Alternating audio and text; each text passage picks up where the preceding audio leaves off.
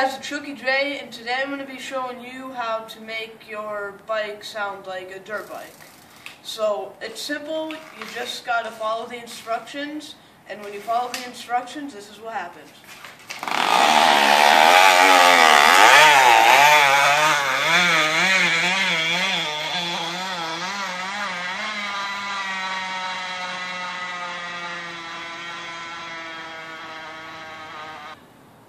So what you got to do is you got to get a water bottle and crumple it up really, really good like this. And if you want, remove the label. Don't litter. I just put that there. I'll pick it up. So you take it and you see your brake thing there, and then your tire. There's a space in between that. You got to make it really small, and then jam it in between that. And when you do that, it works pretty well. Then you just move forward.